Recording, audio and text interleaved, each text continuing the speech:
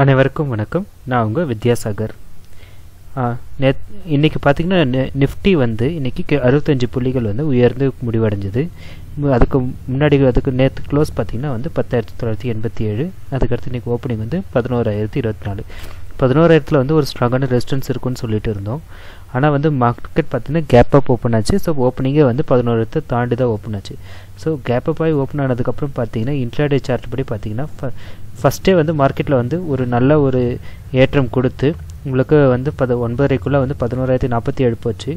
அதுக்கு அடுத்தது வந்து மார்க்கெட் வந்து 10:30 மணிக்கு பார்த்திங்கன்னா வந்து 11,000 வந்து ஸ்ட்ரெச் ஆச்சு. ஸோ 11,000 வந்து எது வந்து நமக்கு ரெசிஸ்டன்ஸாக இருக்குன்னு சொன்னோமோ அது வந்து சப்போர்ட்டாக மாறிடுச்சு. ஸோ 11,000 டச் பண்ணதுக்கப்புறம் மார்க்கெட் வந்து திருப்பி வந்து கம்ப்ளீட்டாக அப்சைடு இருந்தது. அதுக்கு அடுத்தது வந்து மத்தியானத்துக்கு மேலே ஒரு சின்ன கரெக்ஷன். ஸோ மார்க்கெட் வந்து அந்த டைமில் பார்க்கும்போது பார்த்திங்கன்னா உங்களுக்கு வந்து மத்தியானம் வந்து கிட்டத்தட்ட ஒரு 2 மணி வரைக்கும் வந்து உங்களுக்கு 1:30-2 மணி வரைக்கும் உங்களுக்கு மார்க்கெட் வந்து ஒரு டோஜி ஃபார்மேஷன் மாதிரி ஃபார்ம் ஆகிற மாதிரி இருந்தது ஒன் டே சார்ட் படி பார்க்கும்போது. ஸோ ஆனால் அதுக்கு அடுத்தது முடியறதுக்கு முன்னாடி மார்க்கெட் என்னாச்சுன்னா ஒரு நல்ல ஒரு அப்சைடு. ஸோ நல்ல ஒரு அப்சைட் ஆகிட்டு மார்க்கெட் வந்து முடியும் போது 11,053 அப்படின்ற ரேஞ்சில் வந்து மார்க்கெட் வந்து உங்களுக்கு முடிவடைஞ்சிது. ஸோ 65 புள்ளிகள் முடிவடைஞ்சிது. சரிங்களா. இன்றைக்கி பார்த்தீங்கன்னா அட்வான்சஸ் வந்து 27 ஸ்டாக்கு, டிக்ளைன் வந்து 21 ஸ்டாக். ஸோ அட்வான்சஸ் டிக்ளைன் அதே மாதிரி அன்சேஞ்ச் வந்து 2 stock. So advance and declines வந்து கொஞ்சம் கொஞ்சமாக குறைஞ்சின்னு வருது அதோட ரேஷியோ. இதுக்கு முன்னாடி பார்த்தீங்கன்னா இது வந்து 30 இருந்தது. அதுக்கு முன்னாடி வந்து உங்களுக்கு 40 கிட்ட இருந்தது. ஸோ இது வந்து படிப்படியாக டிக்ளைன்ஸ் வந்து இன்க்ரீஸ் ஆகுது. அதே மாதிரி அட்வான்ஸும் குறைச்சிட்டே வருது. இப்போ நிஃப்டியோடைய ஒன் டே சார்ட் நம்ம பார்க்குறோம். நிஃப்டியோட ஒன் டே சார்ட் பார்த்தீங்க அப்படின்னா வந்து உங்களுக்கு வந்து நம்ம ஆல்ரெடியே வந்து நேற்றே வந்து ஃபிபனாச்சி லைன்ஸ்லாம் ட்ரா பண்ணி வச்சுருந்தோம். ஸோ அதுக்கேற்ற மாதிரி இன்றைக்கி வந்து மார்க்கெட் என்ன ஆச்சு அப்படின்னா வந்து இந்த ஃபிபனாச்சி லைன் ஸ்ட்ராங்கான ரெசிஸ்டன்ஸாக இருக்குன்னு சொன்னீங்களே 11,003. ஸோ அதை தாண்டி தான் ஓப்பன் ஆச்சு. ஓப்பன் ஆகிட்டு மேலே போயிட்டு இருந்தது. அதுக்கு அடுத்தது உங்களுக்கு லோ எது ஃபார்ம் ஆச்சுன்னா எது நம்ம ரெசிஸ்டன்ஸாக இருந்தது அதே மாதிரி அது வந்து சப்போர்ட்டாக மாறிடுச்சு. ஸோ 0.786 லைன் வந்து 11,003 சப்போர்ட்டாக மாறி திருப்பி வந்து மார்க்கெட் வந்து புஷ் பண்ணி மேலே கொண்டு போய் விட்டுடுச்சு. ஸோ ஓவராலாக பார்த்திங்கன்னா தொடர்ந்து 3 நாளாக வந்து மார்க்கெட் வந்து அப்சைடில் தான் இருக்குது. ஸோ அதுக்கு அடுத்து நமக்கு வந்து எது வந்து ஃபஸ்ட்டு அதுக்கு அடுத்த லெவலில் வந்து உங்களுக்கு எது வந்து ரெசிஸ்டன்ஸாக இருக்கும் அப்படின்னா பொலிங்கர் பேண்டுடைய ஃபஸ்ட் மேலே இருக்கிற லெவல் அது எதுனா வந்து 11,096. ஸோ 11,100ன்றது அதே மாதிரி முன்னே வந்து நமக்கு பார்த்தோம் அப்படின்னா இதுக்கு முன்னாடி ஸ்விங் ஹை எது அப்படின்னு பார்த்தோன்னா 11,117 தான் வந்து ஸ்விங் ஹை. அதாவது முன்னே இருந்து ஒரு ஸ்விங் முன்னே வந்து அப்சைடில் இருந்து கம்ப்ளீட் டவுன் ஃபார்ம் ஆகி திருப்பி இப்போ அப்சைட் ஆகிட்டு இருக்கு இல்லையா. ஸோ லாஸ்ட்டு ஸ்விங் ஹை வந்து பார்த்திங்கன்னா 11,117. அதே மாதிரி பொலிங்கர் பேண்ட் வித்தும் பார்த்திங்கன்னா 11,096. ஸோ 11,100ன்றது இப்போதைக்கு வந்து கொஞ்சம் நல்ல ஸ்ட்ராங்கான ரெசிஸ்டன்ஸாக இருக்கும் இன்னும் ஒரு 2-3 நாளைக்காக. ஸோ அதுக்கடுத்து உங்களுக்கு மார்க்கெட்டு அதை தாண்டி மேலே ஏறுச்சு அப்படின்னா தான் வந்து 11,262 11,337 மார்க்கெட் வந்து மேலே போகிறதுக்கான சான்சஸ் இருக்குது. சப்போஸ் நாளைக்கு வந்து மார்க்கெட்டில் ஒரு சின்ன கரெக்ஷன் ஏற்படுது அப்படின்னா வந்து உங்களுக்கு வந்து ஸ்ட்ராங்கான சப்போர்ட் வந்து 11,000 அப்படின்றது இருக்கும். அதுக்கு அடுத்த சப்போர்ட் லெவல் வந்து உங்களுக்கு எங்கே இருக்குன்னு பார்த்தீங்கன்னா 10,965 அப்படின்றதும் அதுக்கு அடுத்தது வந்து 10,940 அது ரெண்டுமே வந்து அடுத்த லெவலில் ஸ்ட்ராங்கான சப்போர்ட்டாக இருக்கும். ஸோ அதுவும் கீழே போச்சுன்னா தான் வந்து உங்களுக்கு 0.618 லெவல் அது இதுனா வந்து 10,915 இப்போ அது அந்த லெவல் வந்து உங்களுக்கு அடுத்த மிகப்பெரிய சப்போர்ட் லெவலாக இருக்கும் நிஃப்டி பொறுத்த வரைக்கும். சரிங்களா. அடுத்தது நம்ம நிஃப்டியோடைய ஆப்ஷன் செயின் பார்க்கலாம். நிஃப்டியோட ஆப்ஷன் செயின் பார்த்தீங்க அப்படின்னா புட் அன்வைண்டிங் அது வந்து நம்ம ஃபஸ்ட்டு பார்க்கலாம். புட் அன்வைண்டிங் எங்கெல்லாம் நடந்திருக்கு அப்படின்னா 10,850 10,800 10,750 அப்படின்ற ஒவ்வொரு லெவல்லையும் வந்து வந்து உங்களுக்கு வந்து புட் அன்வைண்டாக இருக்குது. சரிங்களா. ஸோ புட் அன்வைண்ட் ஆகுது அப்படின்னா வந்து மார்க்கெட்டில் பொதுவாக வந்து என்ன அர்த்தம் அப்படின்னா வந்து மார்க்கெட்டுக்கு வந்து புட் ரைட்டர்ஸ் யாரெல்லாம் வந்து புட்டு வந்து ஃபஸ்ட்டு செல் பண்ணியிருப்பாங்களோ அவங்க வந்து எல்லாருமே வந்து ப்ராஃபிட் புக் பண்ணிவிட்டு வெளியே போகிறாங்க, அவங்களோட கான்ட்ராக்டை க்ளோஸ் பண்ணிட்டு வெளியே போகிறாங்க அப்படின்னு அர்த்தம்.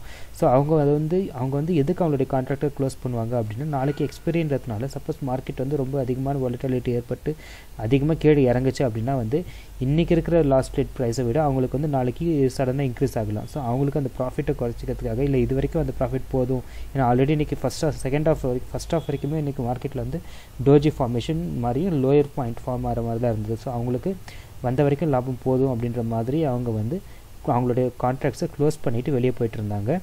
அதுக்கடுத்து அவங்க வந்து கான்ட்ராக்ட் வந்து எங்கே அவங்க வந்து அதிகமாக ரைட் பண்ணியிருக்காங்க அப்படின்னு பார்த்தீங்கன்னா உங்களுக்கு வந்து 11,000 அந்த லெவலில் ஸ்ட்ரைக் ப்ரைஸில் பார்த்தீங்கன்னா உங்களுக்கு அதிகப்படியான ஓப்பன் இன்ட்ரெஸ்ட் இன்றைக்கி இருக்குது. கிட்டத்தட்ட 16,70,000 கான்ட்ராக்ட் வந்து உங்களுக்கு இன்க்ரீஸ் ஆகிருக்கு 11,000க்கான கான்ட்ராக்டில் ஸ்ட்ரைக் ப்ரைஸில். ஸோ உங்களுக்கு மார்க்கெட் வந்து நாளைக்கு கீழே இறங்குச்சு அப்படின்னா 11,000ன்றது ரொம்ப ரொம்ப ஸ்ட்ராங்கான சப்போர்ட்டாக நமக்கு இருக்கும். ஏன்னா அங்கே தான் வந்து உங்களுக்கு வந்து அதிகமான ஓப்பன் இன்ட்ரெஸ்ட்டு வந்து இருக்கிறதும் அங்கே தான். அதே மாதிரி இன்றைக்கி ரைட்டான ஓப்பன் இன்ட்ரெஸ்ட்டும் அங்கே தான் அதிகம். சரிங்களா? ஸோ இங்கே வந்து யாரெல்லாம் வந்து உங்களுக்கு வந்து புட்டு ரைட் பண்ணியிருந்தாங்களோ அவங்களோட ப்ராஃபிட்டை அங்கே புக் பண்ணிவிட்டு இந்த இடத்துல 11,000 வந்து உங்களுக்கு வந்து புட்டு வந்து ரைட் பண்ணியிருக்கிறாங்க. ஸோ அதுக்கு அடுத்த சப்போர்ட் உங்களுக்கு 10,900. ஸோ மார்க்கெட் வந்து நாளைக்கு இறங்குச்சு அப்படின்னா 10,950 11,000 இந்த ரேஞ்சுக்குள்ளே தான் மார்க்கெட் வந்து 10,950 11,050 இது ரெண்டுத்துக்குள்ளே இந்த 3 ஸ்ட்ரைக் ப்ரைஸ்க்குள்ளே தான் வந்து உங்களுக்கு மூவ்மெண்ட் அதிகமாக இருக்கிறதுக்கான சான்சஸ் இருக்குது. சரி, நம்ம கால் வந்து என்னாச்சு, கால் சைடு என்னாச்சு அப்படின்னு பார்த்தீங்க அப்படின்னா கால் சைடு வந்து இன்றைக்கி வந்து ஓரளவுக்கு வந்து 11,000 அதுக்கு கீழே இருக்கிற எல்லா ஸ்ட்ரைக் ப்ரைஸ்லையும் வந்து கால் அன்வைண்ட் ஆகிருக்கு. சரிங்களா? கால் அன்வைண்ட் ஆகிட்டு உங்களுக்கு வந்து கால் வந்து மேலே ரைட் பண்ணியிருக்காங்க. ஸோ கால் வந்து எங்கெல்லாம் உங்களுக்கு ரைட் பண்ணியிருக்காங்க பார்த்தீங்கன்னா 11,050லையும் கால் ரைட் பண்ணியிருக்காங்க, 11,100 11,150 11,200. ஸோ உங்களுக்கு வந்து 11,100 11,250 இங்கே ரெண்டுத்துலையுமே பார்த்தீங்கன்னா உங்களுக்கு வந்து சேஞ்ச் இன் ஓப்பன் இன்ட்ரெஸ்ட் வந்து ரொம்ப ரொம்ப அதிகமாக இருக்குது. ஸோ இங்கே 5 லட்சம் கான்ட்ராக்ட் வந்து 11,100லையும் 11,200லையும் 4 லட்சம் கான்ட்ராக்ட் வந்து ரைட் பண்ணியிருக்காங்க. அதே மாதிரி ஓப்பன் இன்ட்ரெஸ்ட்டும் பார்த்தீங்கன்னா உங்களுக்கு வந்து 11,100ல் 17,59,000 கான்ட்ராக்ட் வந்து ஓப்பன் இன்ட்ரெஸ்ட்டில் இருக்குது. ஸோ உங்களுக்கு இது என்ன இண்டிகேட் பண்ணுது அப்படின்னா வந்து மார்க்கெட்டில் வந்து 11,100ன்றது மிகப்பெரிய ரெசிஸ்டன்ஸாக இருக்கும். ஏன்னா வந்து உங்களுக்கு இங்கே வந்து உங்களுக்கு கால் வந்து இங்கே வந்து அதிகமாக ரைட்டாக இருக்குது இன்றைக்கி. அதே மாதிரி புட்டோடைய ரைட்டிங்கும் வந்து உங்களுக்கு 11,000லேயும் இருக்குது, 11,100லேயும் வந்து புட்டோட ரைட்டிங் இருக்குது. ஸோ உங்களுக்கு இந்த லெவல் பவுண்ட்ரியை வந்து அதை தாண்டது ரொம்ப ரொம்ப சிரமமாக இருக்கும். சரிங்களா? ஸோ உங்களுக்கு வந்து இன்றைக்கி ஆல்ரெடி டைம் வேல்யூ படி உங்களுக்கு வந்து இன்றைக்கி மார்க்கெட் 60 பாயிண்ட் ப்ளஸ் ஆனாலுமே உங்களுக்கு 11,100 அது எல்லாமே வந்து உங்களுக்கு நெகட்டிவில் தான் போயிட்டு இருந்தது. சரிங்களா? ஸோ உங்களுக்கு வந்து மார்க்கெட்டில் நாளைக்கு 11,100ன்றது ரொம்ப ஸ்ட்ராங்கான ரெசிஸ்டன்ஸாகவும், அதே மாதிரி மார்க்கெட் கீழே இறங்குச்சு அப்படின்னா 11,000ன்றது ஸ்ட்ராங்கான சப்போர்ட்டாகவும் இருக்கும். உங்களுக்கு வந்து ஓவரால் குளோபல் மார்க்கெட்ஸ் எல்லாமே வந்து நெகட்டிவாக இருக்குது. சரிங்களா? டவ் வந்து நெகட்டிவாக இருக்குது. சரிங்களா? அதே மாதிரி வந்து உங்களுக்கு வந்து பிரிட்டிஷ் யூகே மார்க்கெட்டே நெகட்டிவாக இருக்குது, ஜெர்மன் கனடா எல்லா மார்க்கெட்டுமே வந்து ஓரளவுக்கு நெகட்டிவாக இருக்குது. அதே மாதிரி உங்களுக்கு சைனீஸ் மார்க்கெட்டு கொரியன் மார்க்கெட்டை தவிர்த்து அது மட்டும்தான் வந்து உங்களுக்கு பாசிட்டிவ். அதே நிஃப்டி ஃபியூச்சர்ஸ் பார்த்தாலும் வந்து இப்போதைக்கு அமெரிக்கன் மார்க்கெட்டில் நிஃப்டி ஃபியூச்சர்ஸ் வந்து பாசிட்டிவ் தான் ட்ரேட் ஆகின்னு இருக்குது. சரிங்களா? அதே மாதிரி சிங்கப்பூர் நிஃப்டியும் வந்து உங்களுக்கு ஃபியூச்சர் பாசிட்டிவ் தான் இருக்குது. ஸோ உங்களுக்கு நிஃப்டி இந்தியன் மார்க்கெட்டும் சைனீஸ் மார்க்கெட்டும் ஸ்ட்ராங்காக இருக்குது. ஆனால் மற்ற எல்லா யூரோப்பியன் மார்க்கெட் ஆகட்டும் அமெரிக்கன் மார்க்கெட் ஆகட்டும் இந்த நேரத்து நைட்டு 12 மணி வாக்கில் வரைக்கும் உங்களுக்கு வந்து எல்லாமே வந்து நெகட்டிவில் தான் ட்ரேட் ஆகின்னு இருக்குது. ஸோ நாளைக்கு எஸ்ஜிஎக்ஸ் நிஃப்டி பாசிட்டிவாக ஓப்பன் ஆச்சு அப்படின்னா உங்களுக்கு நிஃப்டியில் வந்து ஒரு சின்ன அப்சைடுக்கு பாசிபிலிட்டி இருக்குது. அப்படி இல்லை அப்படின்னா வந்து உங்களுக்கு நெகட்டிவ் ட்ரெண்டுக்கான சான்சஸ் அதிகமாக இருக்குது. அடுத்தது இன்றைக்கி நிஃப்டியில் பொறுத்த வரைக்கும் என்ன நடந்துச்சுன்னு பார்க்கலாம். நிஃப்டியில் டாப் 10 ஸ்டாக்ஸ், நிஃப்டியில் டாப் 10 ஸ்டாக்ஸோடைய பர்ஃபார்மன்ஸ் பார்த்தீங்க அப்படின்னா வந்து உங்களுக்கு axis bank, HDFC bank, info இது ரெண்டுமே வந்து உங்களுக்கு நெகட்டிவில் இருந்தது. ஆக்சிஸ் பேங்க் நல்லாவே வந்து நெகட்டிவ் 1.56%. அதே மாதிரி HDFC பேங்க்லேருந்து ஒரு ஸ்லைட்டாக வந்து நெகட்டிவாக இருந்தது. So just 0.14% negative. இன்ஃபோசிஸில் வந்து நோ சேஞ்ச். இன்றைக்கி வந்து ஓப்பன் ஆகி உங்களுக்கு வந்து ஓப்பன் க்ளோஸ் எல்லாமே வந்து உங்களுக்கு ஒரே ரேஞ்சில் தான் இருந்தது. சாரி, ஓப்பனிங் அண்ட் க்ளோசிங் ரெண்டுமே ஒரே ரேஞ்சில் இருந்துச்சு. சரிங்களா? அடுத்தது வந்து உங்களுக்கு கொட்டக் மஹிந்திரா பேங்க்கும் வந்து ஜஸ்ட் 0.07% பாசிட்டிவ். TCS ஐடி செக்டரும் வந்து உங்களுக்கு ஓரளவுக்கு நெகட்டிவில் தான் இருந்தது இன்றைக்கி ஃபுல்லாக. அடுத்தது LNT கொஞ்சம் பாசிட்டிவ், மீதி வந்து ITC, HDFC, Reliance industries and ICICI bank இதெல்லாமே வந்து ஓரளவுக்கு பாசிட்டிவாக இருந்தது.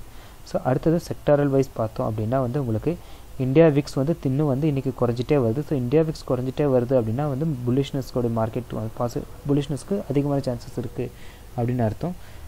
அடுத்து இண்டெக்ஸ் வைஸ் பார்த்தோம் அப்படின்னா ஆட்டோ செக்டரில் மட்டும்தான் ஒரு நெகட்டிவ், மீதி எல்லா செக்டருமே வந்து பாசிட்டிவாக இருந்துச்சு. ஸோ உங்களுக்கு அதிகமான பாசிட்டிவ் எந்த செக்டர் வந்து அதிகமாக வந்து போகுச்சு அப்படின்னு பார்த்தா நிஃப்டி எனர்ஜி செக்டரில் 1.68% அது வந்து பாசிட்டிவ் கெயின் இருந்தது. நிஃப்டி ஃபார்மா அடுத்த லெவலில். ஸோ நிஃப்டி ஃபார்மாவில் 1.11% வந்து பாசிட்டிவ் க்ளோசிங். சரிங்களா? அடுத்தது நம்ம வந்து அட்வான்ஸ் டிக்ளைன்ஸ் பார்த்தோம் அப்படின்னா வந்து உங்களுக்கு வந்து நிஃப்டி பொறுத்த வரைக்கும் 919 ஸ்டாக்ஸ் வந்து பாசிட்டிவாகவும் 480 ஸ்டாக்ஸ் வந்து நெகட்டிவாகவும் க்ளோஸ் ஆச்சு. அடுத்தது அன்சேஞ்ச் வந்து 55%. ஸோ இந்த அட்வான்ஸ் அண்ட் டிக்ளைன் ரேஷியோ படி பார்த்தாலும் மார்க்கெட்டில் புல்லிஷ்னஸ் இருக்குது அப்படின்னு அர்த்தம். அதே மாதிரி ரொம்ப கிட்டத்தட்ட தொடர்ந்து ஒரு 4-5 நாளாக நம்ம பார்த்துட்ருக்கோம். உங்களுக்கு வந்து செக்டார் வைஸில் பார்க்கும்போது உங்களுக்கு வந்து மிட் கேப்பும் ஸ்மால் கேப் இது ரெண்டுமே வந்து ரொம்ப நாளாக வந்து ஏறிட்டே தான் வந்துட்டுருக்கு.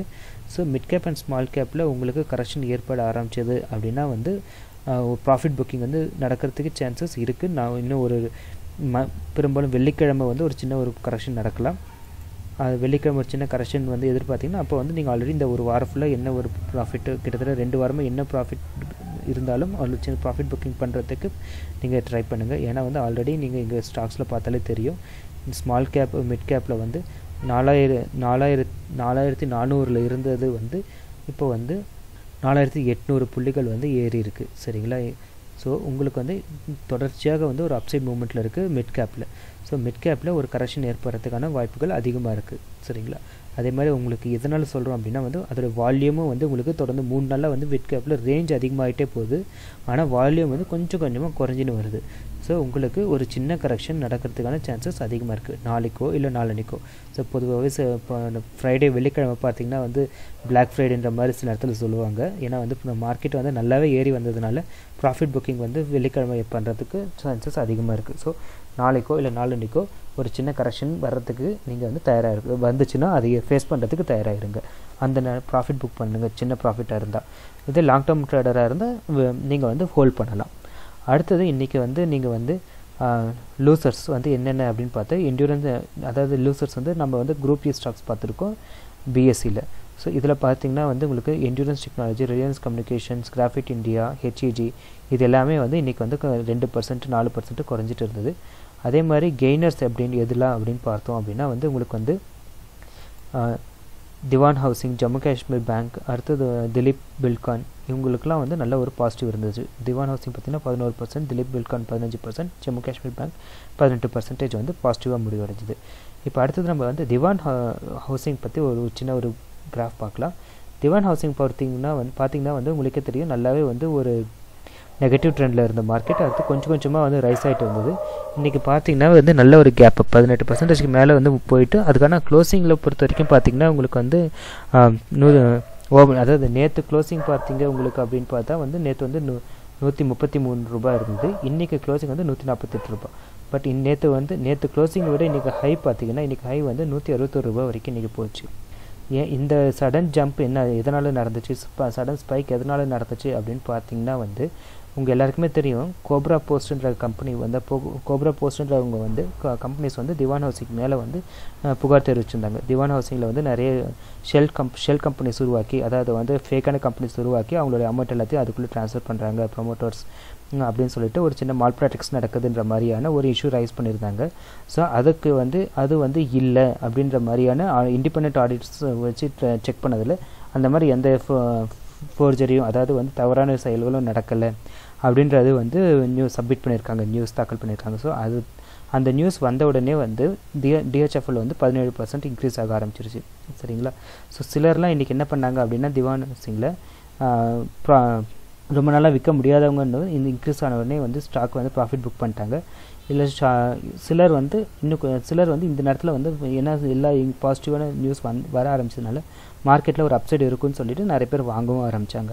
சரிங்களா? உங்களுக்கு திவான் ஹவுசிங் பொறுத்த வரைக்கும் பார்த்திங்கன்னா உங்களுக்கு வந்து க்ளோசிங் ஃபிபொனாச்சி படி உங்களுக்கு ஓரளவுக்கு வந்து 0.38 லெவல், அதாவது உங்களுக்கு ரீசெண்டாக ஃபார்ம் ஆன லோ வந்து 96.80. ஸோ அதிலிருந்து பார்த்திங்கன்னா கொஞ்சம் கொஞ்சமாக இன்க்ரீஸ் ஆகி 156 வரைக்கும் வந்துருச்சு. ஸோ அதுக்கு அடுத்தது உங்களுக்கு வந்து க்ளோசிங் ஆனால் வந்து உங்களுக்கு பார்த்திங்கன்னா வந்து 156 க்ளோசிங் வந்து உங்களுக்கு 148 தான் இருக்குது. ஸோ நாளைக்கு வந்து மார்க்கெட் ஓப்பன் ஆகி பாசிட்டிவ் டைரக்ஷன் எடுத்துச்சுன்னா வந்து ஃபஸ்ட்டு ரெசிஸ்டன்ஸாக 156 இருக்கும், அதை தாண்டி போச்சுன்னா 174. சரிங்களா? 174 வந்து உங்களுக்கு வந்து ஒரு அந்த ரேஞ்சில் வந்து உங்களுக்கு அதிகமான ஸ்ட்ராங்கான ரெசிஸ்டன்ஸ் இருக்கும் 170 ரேஞ்சில். ஸோ அதை தாண்டி அந்த ஹர்டில் தாண்டி மேலே போச்சு அப்படின்னா வந்து திவான் ஹவுசிங்கில் இன்னுமே நல்ல ஒரு அப்சைடு எதிர்பார்க்கலாம். அப்போ வந்து உங்களுக்கு வந்து திவான் ஹவுசிங் வந்து 220 250 வரைக்கும் கூட போகிறதுக்கு சான்சஸ் இருக்குது. ஸோ மார்க்கெட்டில் 196 200 வரைக்கும் ஏறது வந்து ஒரு நல்லாவே வந்து பாசிட்டிவான க்ரோத் திவான் ஹவுசிங்கில். ஆனால் இந்த நெகட்டிவ் நியூஸ்னால உங்களுக்கு வந்து மார்க்கெட்டில் எப்போனாலும் திருப்பி இறங்கலாம். ஸோ இந்த நெகட்டிவ் நியூஸ் வந்து இல்லைன்னு சொல்லிட்டு கன்ஃபார்ம் ஆகிட்டதுனால தான் இந்த அப்சைட் மூவ்மெண்ட். ஸோ இது கண்டினியூ ஆச்சு அப்படின்னா இன்னும் கூட ஸ்டாக் வந்து மேலே போகிறதுக்கான சான்சஸ் அதிகமாக இருக்குது திவான் ஹவுசிங் பொறுத்த வரைக்கும்.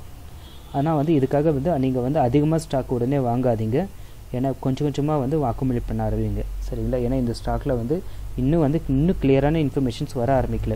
சரிங்களா? அடுத்தது நம்ம திலீப் பில்ட்காயின் வந்து இன்றைக்கி வந்து 18% ஏறி இருந்தது. 15% ஏறி இருந்தது திலீப் பில்ட்காயின். அதோட கிராஃப் பேட்டர்ன் பார்க்கலாம். திலீப் பில்ட்காயின் பார்த்திங்கன்னா வந்து நம்ம வீக்லி சார்ட் பார்த்துட்ருக்கோம்.